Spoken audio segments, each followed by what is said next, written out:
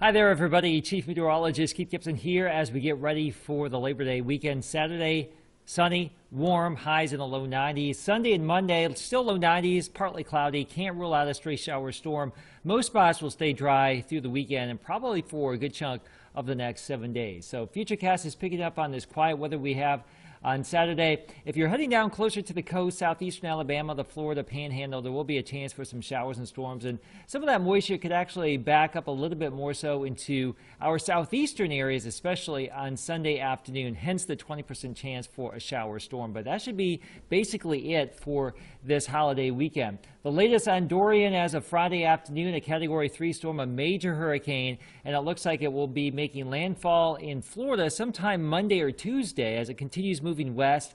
The latest data suggests it will then take a hard right turn and perhaps go all the way up the southeastern coast of Georgia, South Carolina, North Carolina, maybe as far north as Virginia over the next 7 days. So we may be talking about Dorian at this point next week, but it is not going to impact our weather. We are on the dry, warm western side of it. So aside from those spotty showers or storms Sunday, maybe one or two Monday too, most spots will stay dry. Pretty hot though, early to middle parts of next week. Low to mid 90s here, maybe a shot at 95 Wednesday. A cold front looks to move through next Thursday. At this point, we're advertising a dry front. Still a lot of sunshine behind it with highs a little bit cooler around 90, but pretty nice for the next 7 days. There's your AccuWeather 7-day forecast. Have a great Labor Day weekend.